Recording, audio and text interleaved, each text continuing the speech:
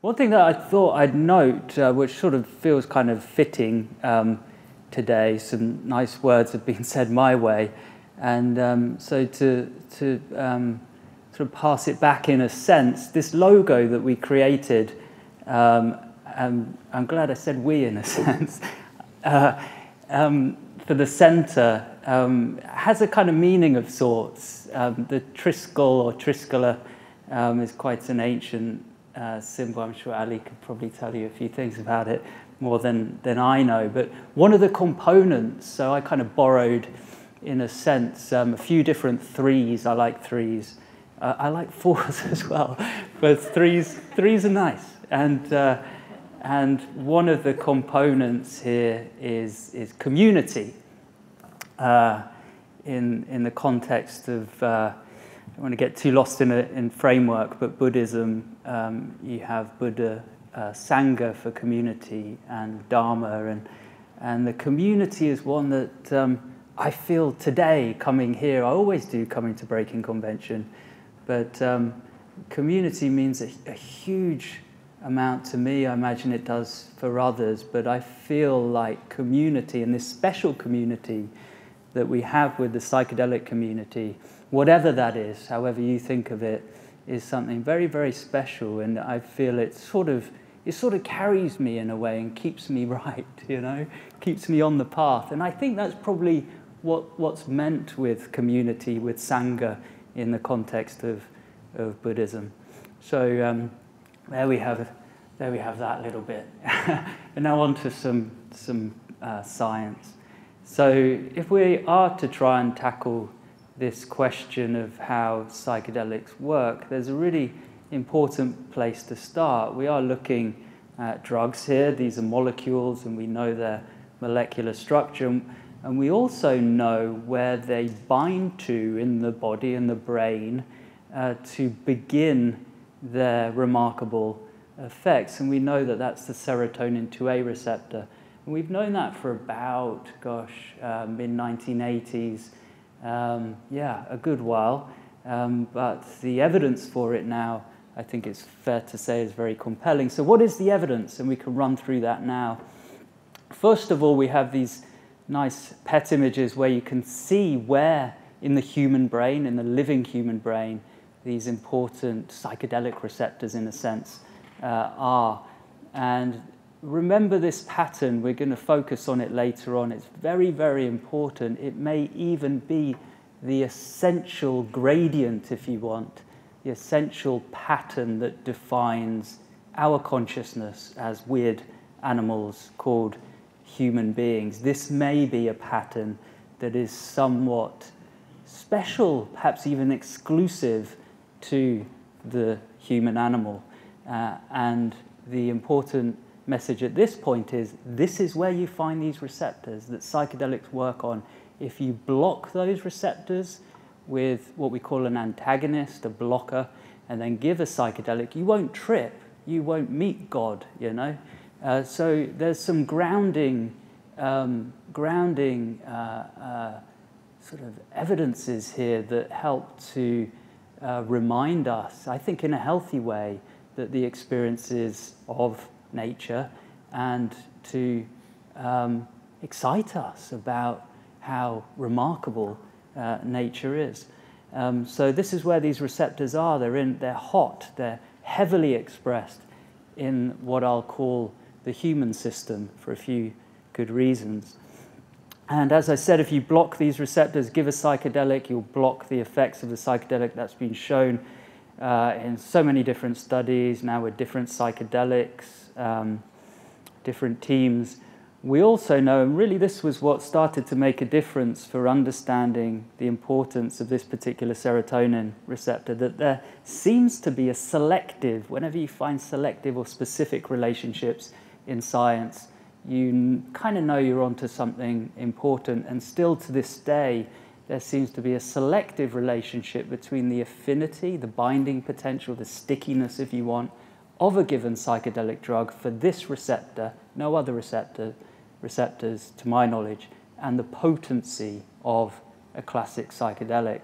And you can almost work out, if you know, for example, the binding potential of mescaline for the serotonin 2A receptor, what kind of dose you would need to give to get the signature psychedelic effects. And it turns out it's quite a high dose because unlike LSD, mescaline has a much lower order of magnitude affinity for the 2A receptor. It still stimulates the receptor. That's what all of these drugs do. They kind of mimic serotonin in a sense. They're like serotonin imposters. They hijack the serotonin system and this particular aspect of it.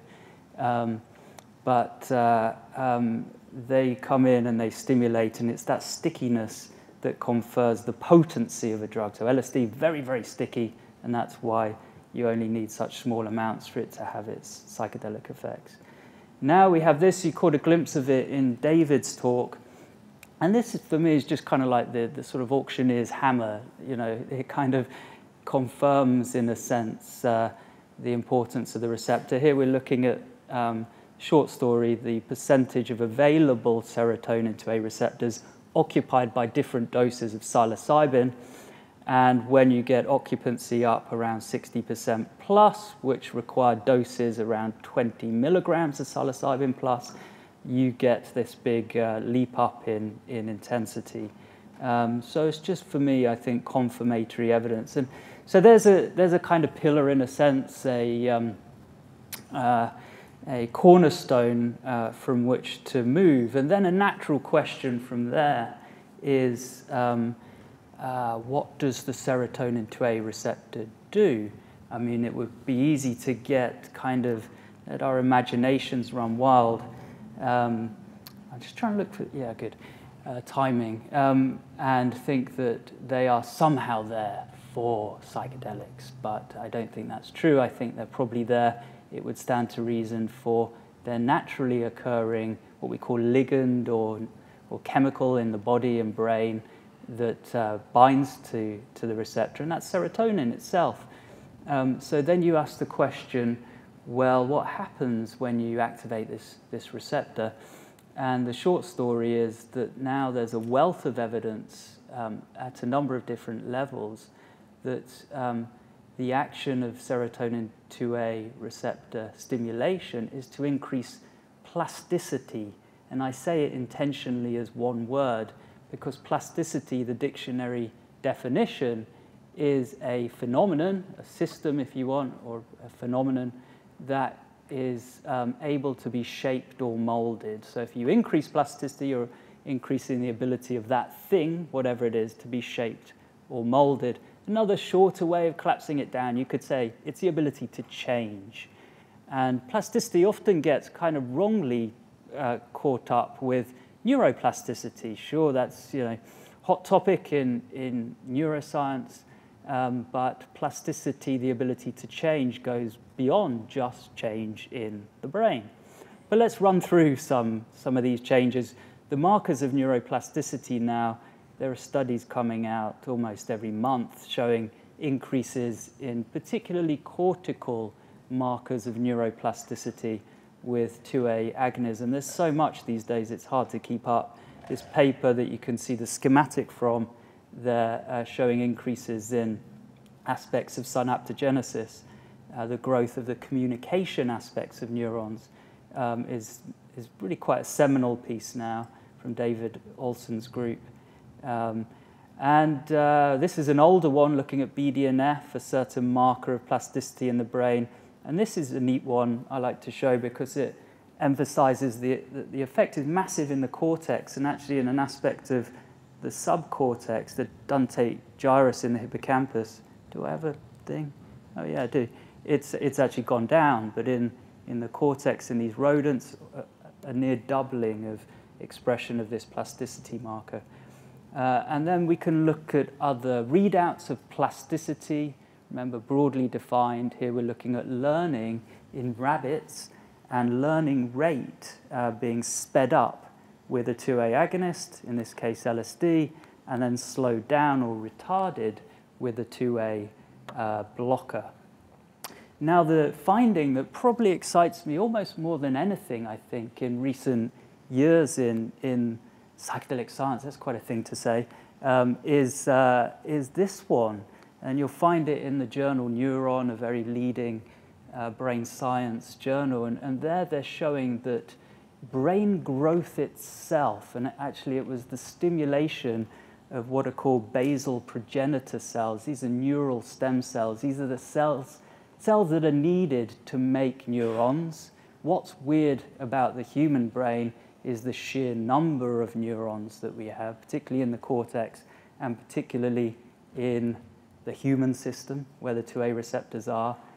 And this finding showed that, again, with a degree of selectivity, stimulation of the 2A receptor increased the proliferation of these basal progenitor cells. The authors were so excited by that finding that in the abstract, they linked it to the evolution of the human brain itself. Now, this is very fresh. This came out last year. And think about the implications for a second. And many of you will be familiar with the somewhat famous stoned ape hypothesis of Terence McKenna. When I saw this finding, Tommaso put me onto it from our group. Yeah, it was kind of like a sort of rekindling that kind of idea. And it suggested, in a sense, that McKenna was close.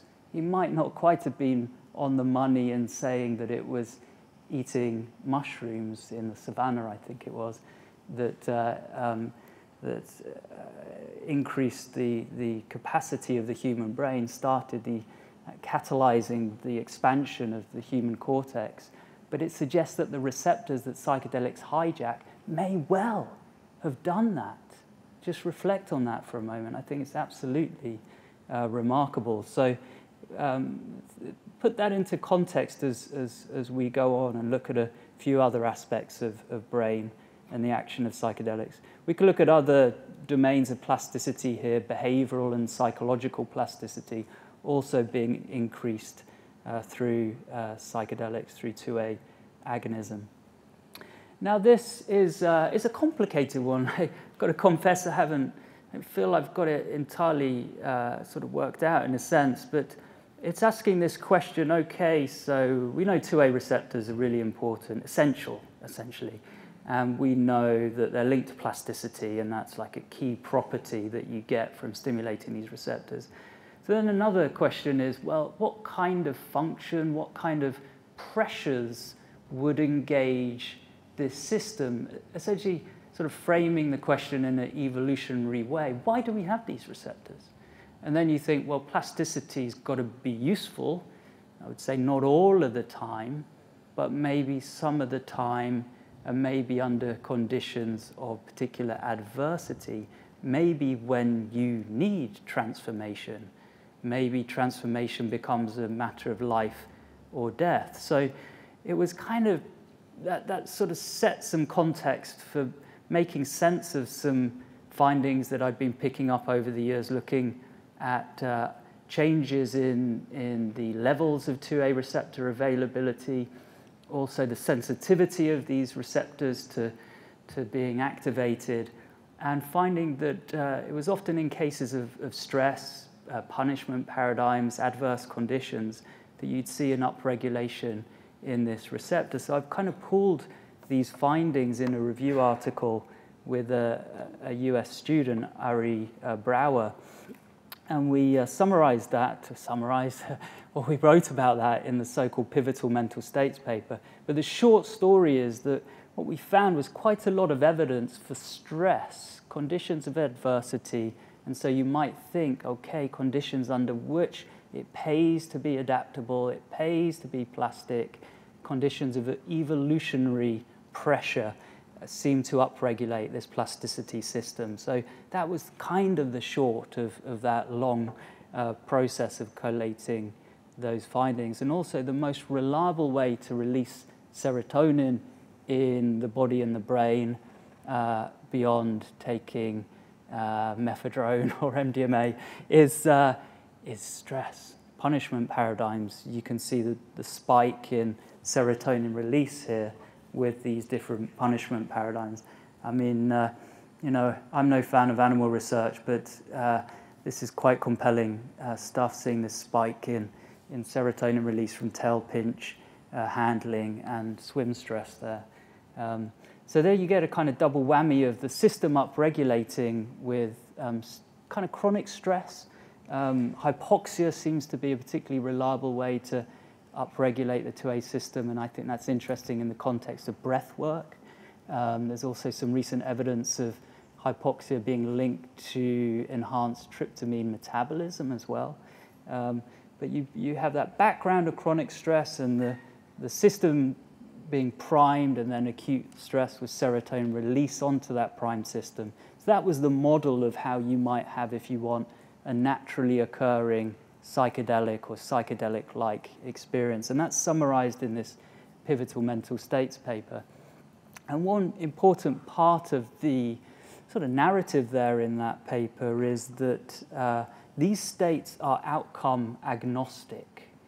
And this is, again, something that I would confess I haven't quite worked out, because of the kind of $1 million, or could it be $1 billion question of, is there anything intrinsically healing about the substances themselves? I mean, people project that property into the substances themselves, but really the more sort of logical question is, do the substances catalyze an intrinsic healing that the brain and mind and body can do and can know? I think that's an absolutely fascinating question, and I've got to admit that I'm tempted in the direction of thinking there's something there.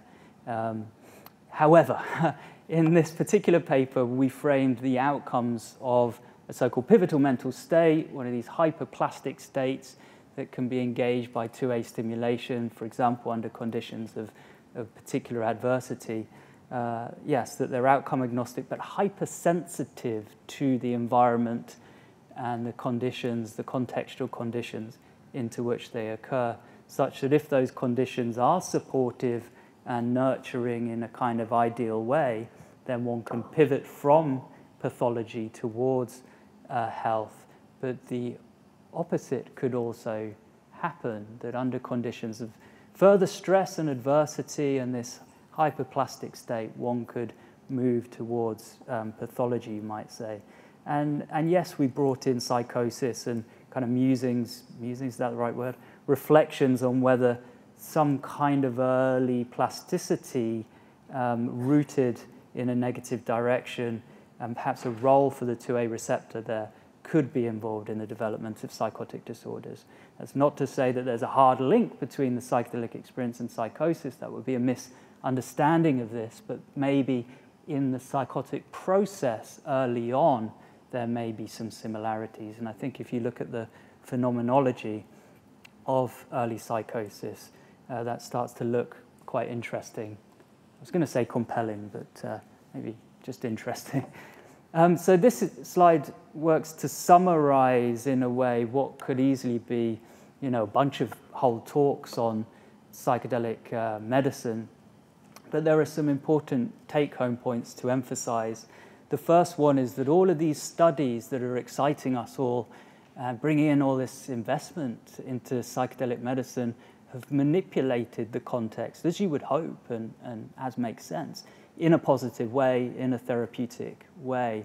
But let's not forget that, in a sense, there haven't been any controls to that, to those conditions. And so the importance of set and setting is a kind of staple assumption in the research.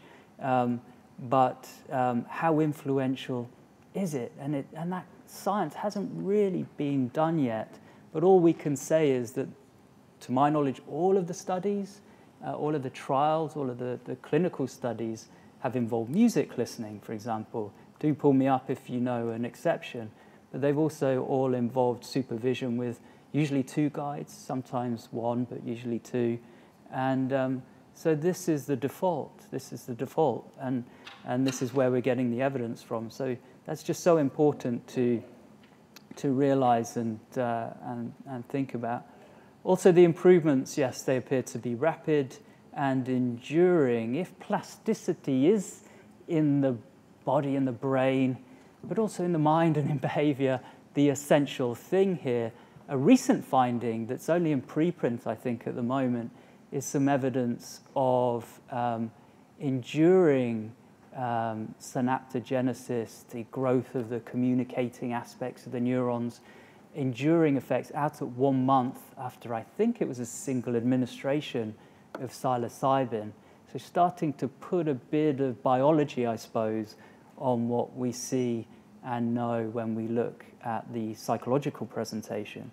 And then this transdiagnostic action, a number of different disorders. We know they're not, in a sense, so separate from each other, really, in a sense, only in sort of manifestation or how they present themselves. But I think a lot of us intuit that there's something core, there are core denominators to differently expressing psychiatric disorders. And so the fact that positive evidence is being found for a range of different disorders is very interesting and is worth further reflection. And this slide tries to say something about that by drawing our attention, in a sense, to what might be the common denominator in not every, but a lot of psychiatric disorders. And here the idea is one of, I could use different terms, reinforcement, canalization is a fancy word, makes me think of canals, you know, that only go in one particular direction.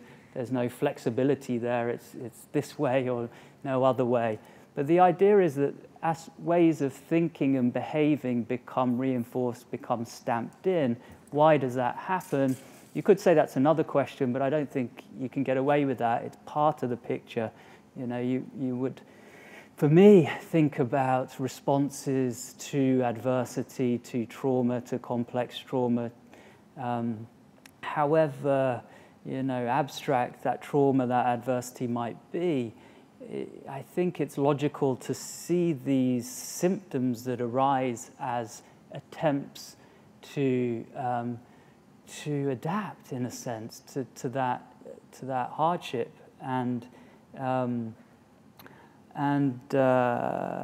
so in a sense these symptoms are maladaptive but also adaptive. Of course, you know, and I know that I'm not the first to say this, and the likes of Gabor Mate and so on have talked about this much, but I just think it's healthy to put this in our focus. And so whether it's the negative cognitive biases in depression, or specific anxieties, or specific addictions, or addictions more generally, eating and image disorders, the obsessions and compulsions in OCD, I do think there's a common space here of what I put here, but I change this, you know, virtually every talk I sort of change the wording, but the point is the same: reinforced maladaptive habits or biases of mind and or behavior.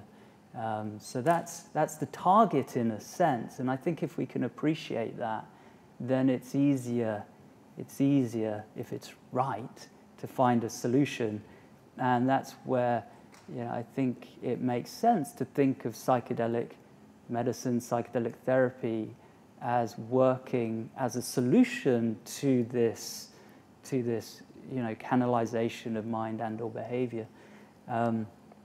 And so there, where the plasticity comes in to relax these reinforced ways of thinking and behaving, and so there lies the opportunity. But back to that billion-dollar question, do you just need the drug? Well, probably not, is all our intuitions. And that combination, that marriage, in a sense, between psychological support, the psychotherapy, the supportive context and container, and the drug-induced plasticity, is where I think we all intuit the synergy lies. We intuit it, I think we've got to test it better. And quite what it is as well, understanding what that is, the inner healer. What is that in the body and the brain and the mind? It's something, isn't it? That knowing that was being referred to earlier. It's something. We can find that, I think. That's the quest anyway. So this is a major abrupt tangent onto something that's very relevant, but it's still an abrupt tangent. And it's if we use brain imaging, functional brain imaging, to look into the brain on psychedelics, what do we see? And these images from our work with psilocybin have now become kind of gone around the world. I think there was Centerfold in Michael Pollan's book, How to Change Your Mind. There's also street art in London. Was it in London? Maybe not. But anyway, someone turned this into street art.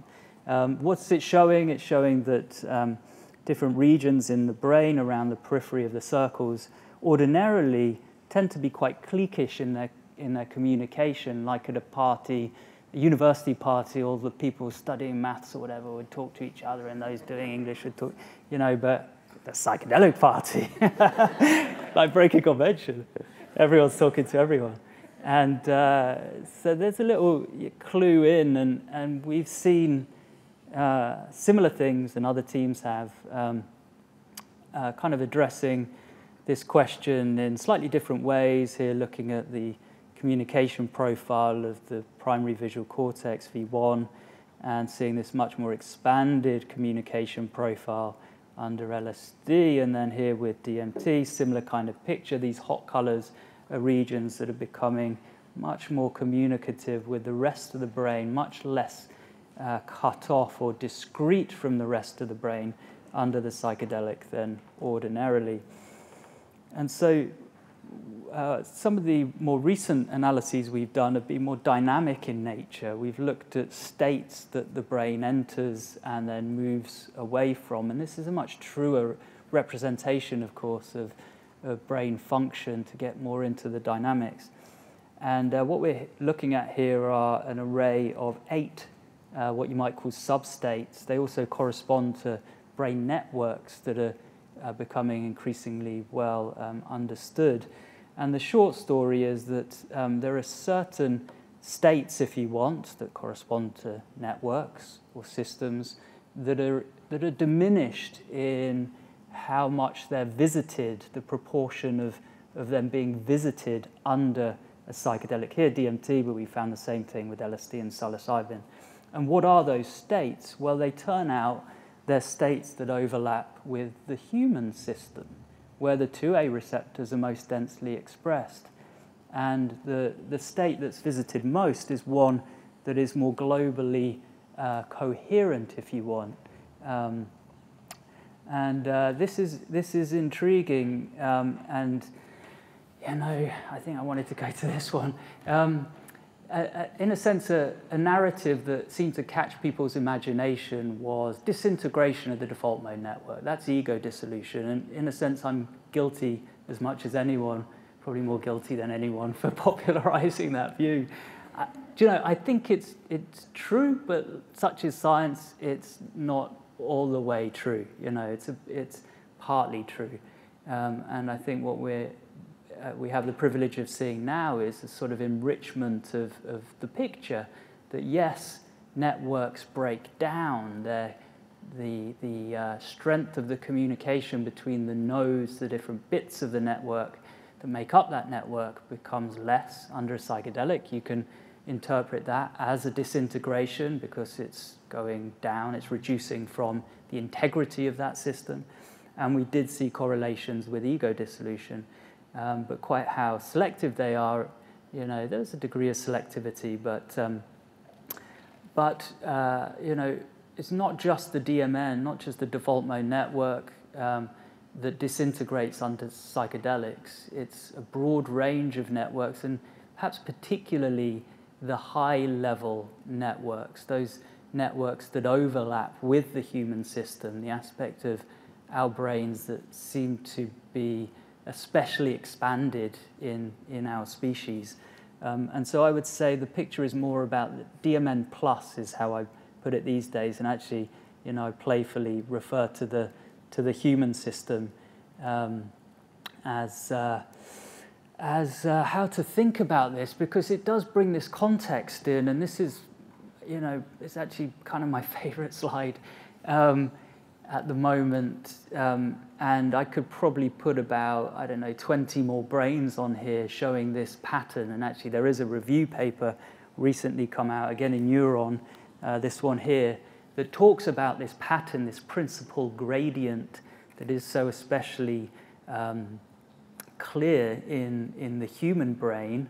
And let's look at some of these properties. So just a reminder that the 2A receptor is in the human system. The hottest expression is in this human system. Why am I calling it a human system? Well, here's a map of cortical expansion from macaque monkeys, where we have the most data, into the human, and there's the pattern. Very close correspondence. We can formalize it with correlations, and they come up as strong. This is expansion from being a baby into an adult human, and again, there's some correspondence there.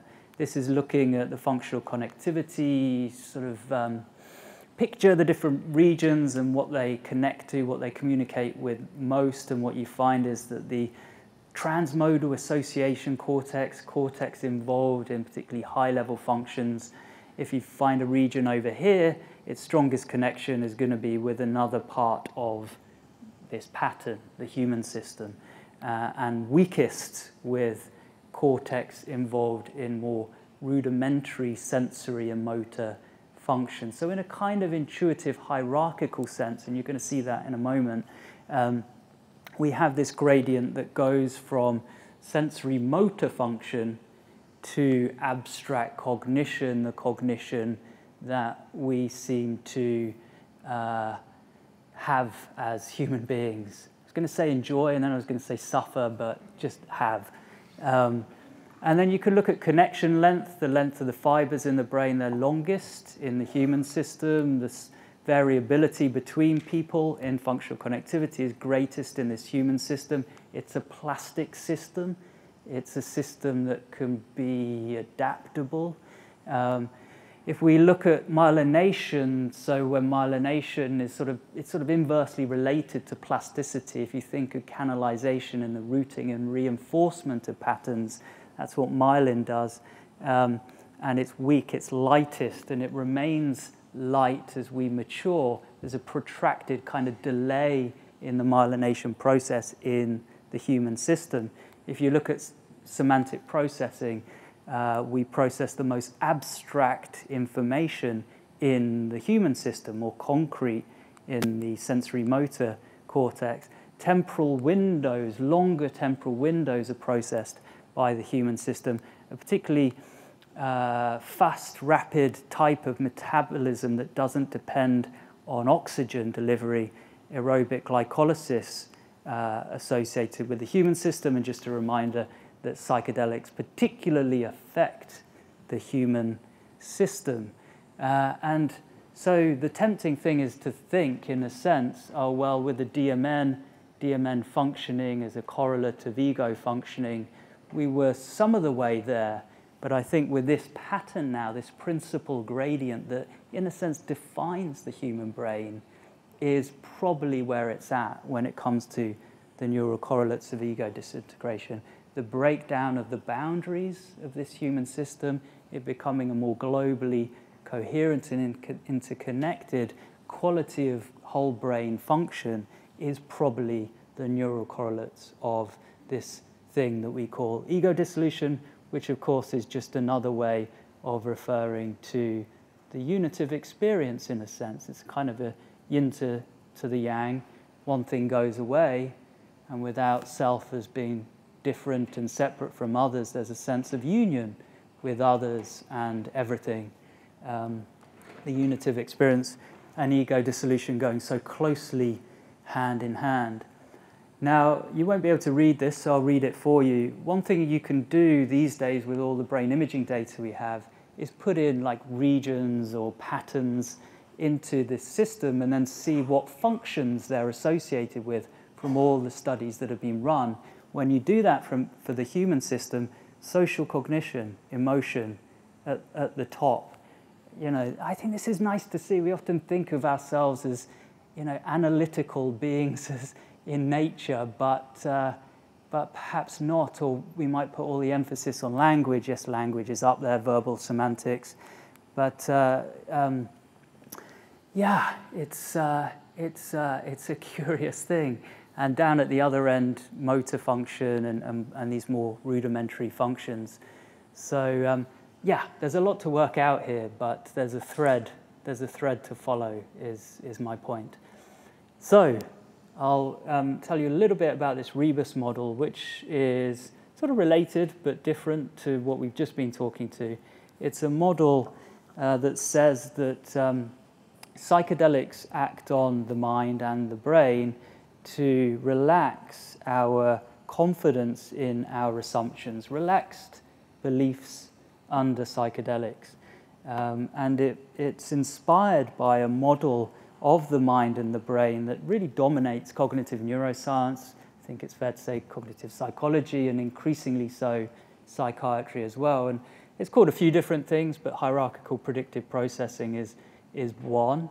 It notes that the mind and the brain, and that the evidence in the brain is so compelling now, is organized hierarchically. And part of that organization, what it gives us is an ability to kind of take shortcuts to kind of reduce the world down to like heuristics that are easy and simple and broad brush and make sense and that'll do kind of thing. We don't process all the granularity of the world. We just think, well, this is enough. This'll get me going and get me by. And you know, neat kind of examples like this where the text is somewhat jumbled up. Actually, the first and last letter are in order. I think that might be what the text is saying. And you can read it because of our ability to, you know, create these holes, kind of shortcut when we experience the world. And this one, I don't know how many times you've seen it. I've seen it plenty now. I loaded it up earlier, and if I'm not prepared, just straight away I'm hallucinating the motion that doesn't actually exist. And the reason being, because if you were to see something like this in the world, there would be motion. So that's the model, and that's what's called up, and that's our experience. So we're experiencing the world through our beliefs, our assumptions, our models.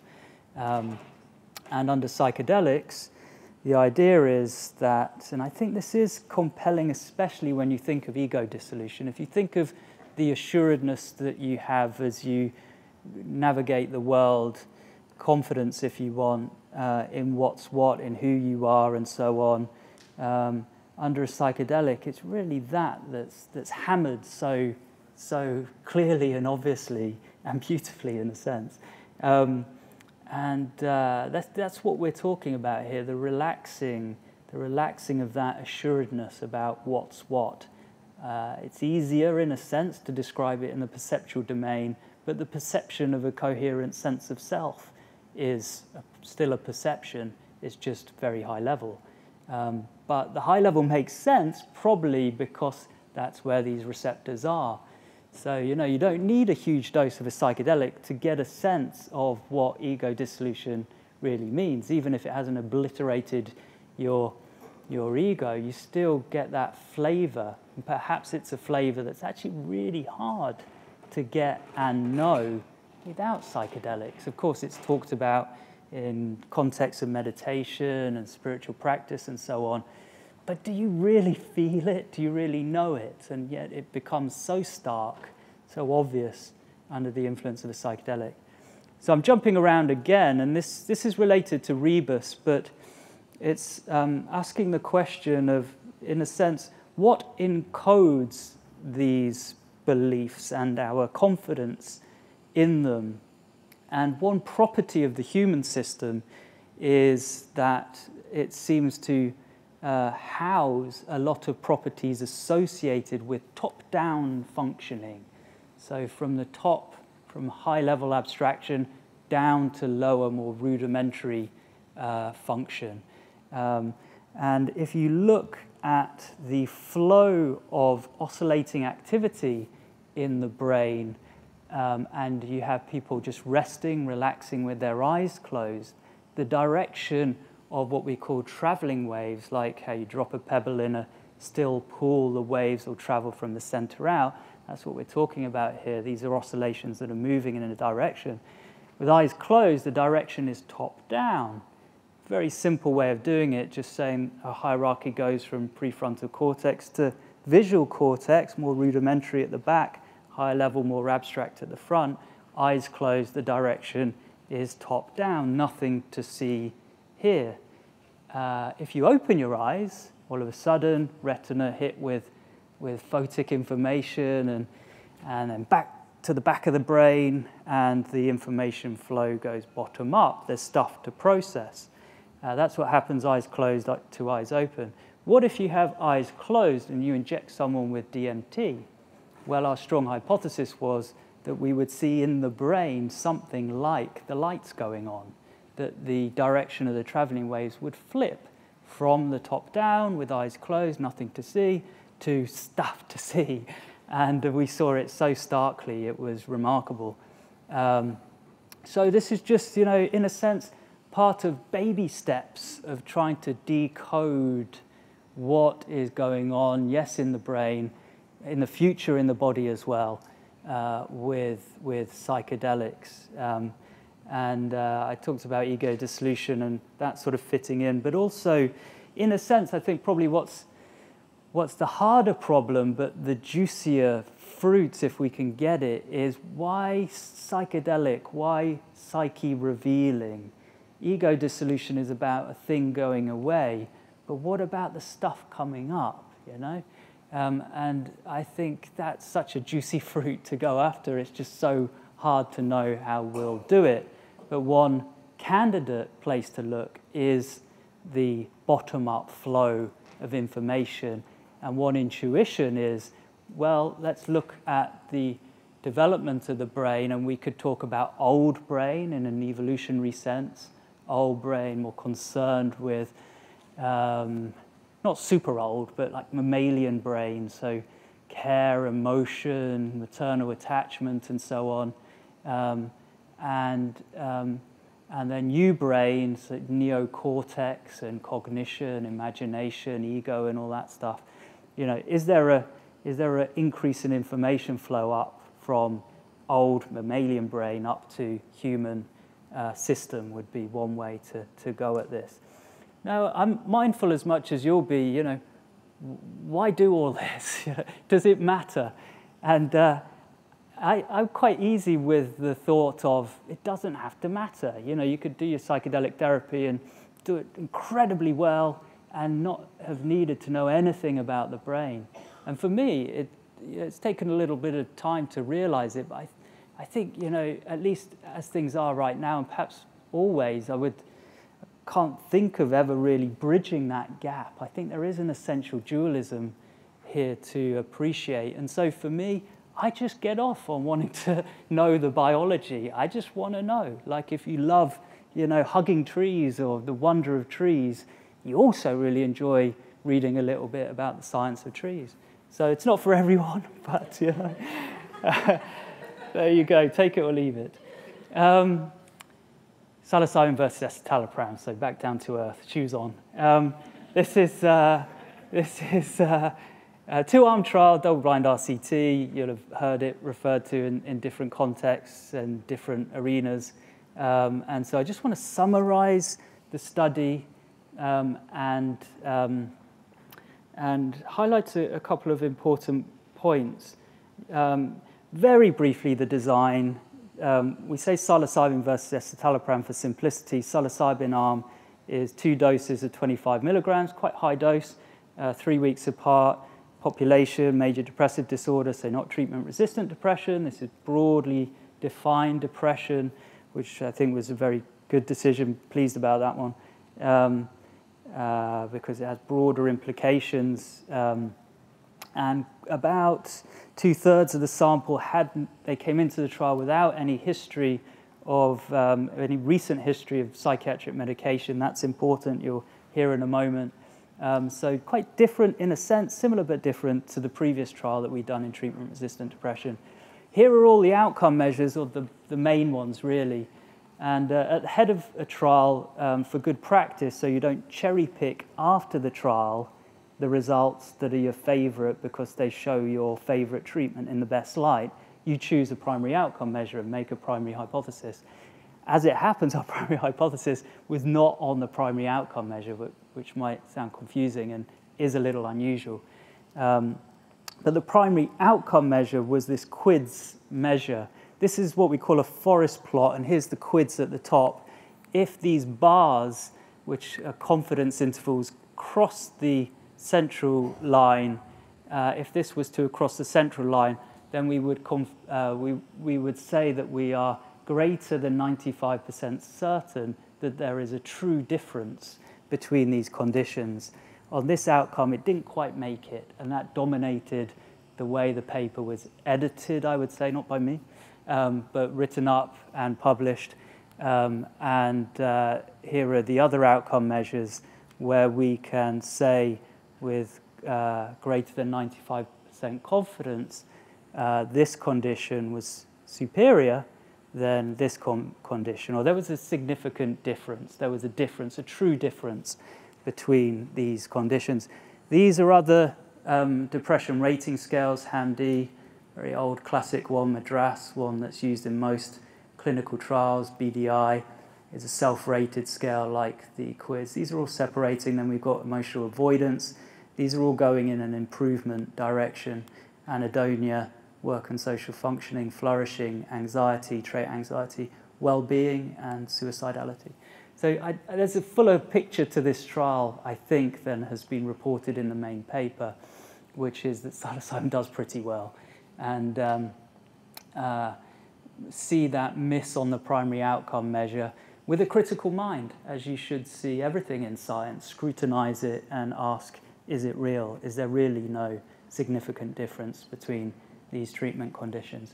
If we were to look at absolute outcomes, response and remission rates, they were remission rates mean that according to your score, you no longer meet criteria for depression.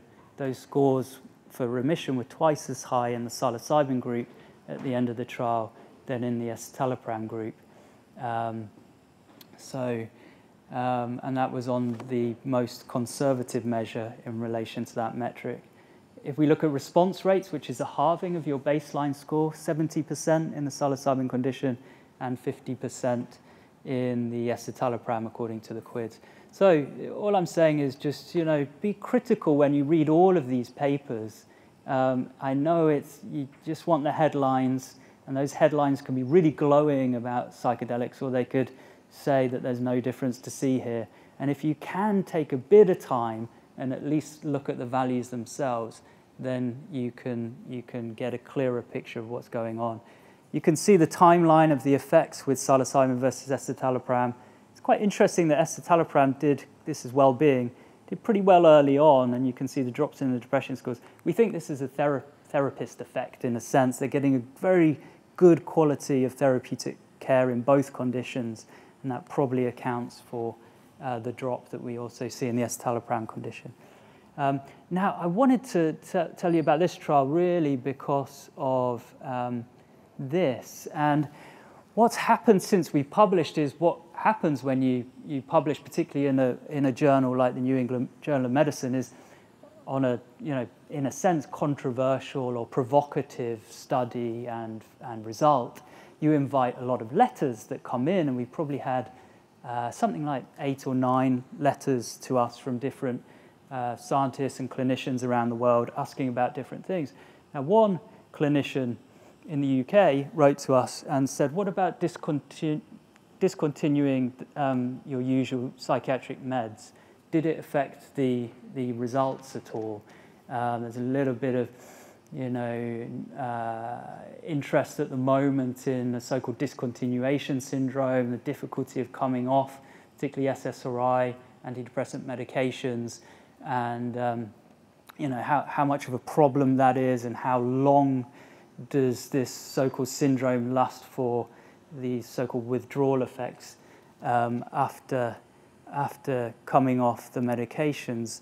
And what we found is that, like I said, the majority, about 60%, a little bit higher, of the sample in our study didn't discontinue any medications when they came into the trial. They might have tried them 5 years ago, but that doesn't really count. They weren't medicated when they contacted us and then had to have a supervised reduction in their medication. So everyone recognizes that it's not easy to come off, and maybe the medication's having some effect and symptom severity could leap up if you come off your meds. That's often seen. And so they're carefully tapered off their medication. And so what we did is we split the sample. You won't be able to read the figures, but I'll tell you. We split the sample into those who didn't discontinue, the majority, and then the other third of the sample who did withdraw off their usual medication to come into the study. Now, the effect of that splitting the group into those two groups had a colossal impact on the results of this trial. And it went in two directions. If you discontinued some meds and you went into the escitalopram group, you actually did well. You did well. And if you discontinued meds and you went into the psilocybin group, it quashed the really positive effects that we saw with the psilocybin. So if you read it that way, had everyone in our trial discontinued conventional medications when they came into the trial, there would be nothing at all to see in terms of difference between these two groups. No differences at all, nothing trending, everything non-significant. But look at it another way. I said the majority of the sample didn't come off any medications when they came into the trial. What if we only look at that subsample? Well, then those who go into the psilocybin group do remarkably well. I'm not sure if this would be meaningful to you, but a drop of minus 17 points on the MADRS, colossal, massive improvement in depressive symptom severity in those who didn't have to come off meds. They weren't on any meds when they came into the trial. If you go into the escitalopram group, very, very modest effect. So basically, everything across the board was highly significantly favoring psilocybin for efficacy if you, in a sense, had fresh bodies and brains that didn't withdraw off conventional meds when they came into the trial. I think that this has major implications for what's going on right now. It very much complicates the picture of fitting in psilocybin therapy, and probably this is true beyond just psilocybin. There's some results from MAPS work with MDMA therapy that suggested something similar. Discontinuation was a problem. So how do we slot this in? It would be convenient if it was just another tool in the toolkit, and yeah, alongside SSRIs, no problem. But these results are suggesting there could be a problem here. So, you know, again, with this, I don't have all the answers as to why discontinuing meds meant you responded well then when going back onto a conventional med, but you might think, well, the body and brain knows that kind of medication and it's good to go back onto it. It abates any kind of discontinuation effect. And then with psilocybin, a quashed responsiveness to psilocybin with a recent background of medication, maybe because you're down-regulating the serotonin 2A receptors that the psilocybin has to hit. It could be both those things. I don't know. We don't know yet. More science is needed there. But what's highlighted is, you know, we have an issue here. So I'll draw it to a conclusion with that, and thank everyone, but more specifically my colleagues at the Center for Psychedelic Research, the entire team, and those who've nurtured it and supported it and funded it and allowed it to happen, the first in the world. And what a delight it's been to walk this path for the last, 15 years or so. I should shut up now. Thank you for listening.